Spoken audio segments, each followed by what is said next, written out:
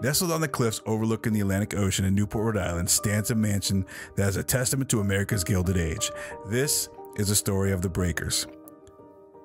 The Breakers was built in 1895 for Cornelius Vanderbilt II, one of the richest men in America, and at the time, Vanderbilt was a grandson of the legendary railroad magnate. This was the Gilded Age, a time of unprecedented wealth and opulence, and Newport was at the center of it all.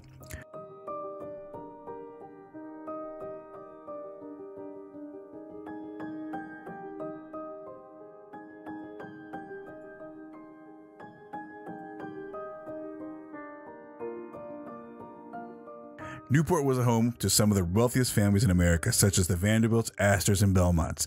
These families built grand mansions along Bellevue Avenue, each one more elaborate and luxurious than the last.